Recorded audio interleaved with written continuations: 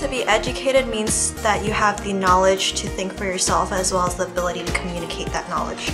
You're able to learn, engage and communicate as a community of learners. To learn different languages, and I think it's important because when you go to a different country, you can speak to the people in their original language. Learning how to respect other people. Makes us think more creative and makes us challenge for undiscovered things by learning new skills and knowledges. The answer depends on if you use educated as a verb or educated as an adjective. It means knowing how to make the most of the opportunities you'll be given in life. 20-12 Konferans IB Asia Pacific Konferansı'na hoş geldiniz. To the IB Conference 2012. Tervetuloa to the IB Conference 2012. 欢迎前来参加2012年的 IB 会议。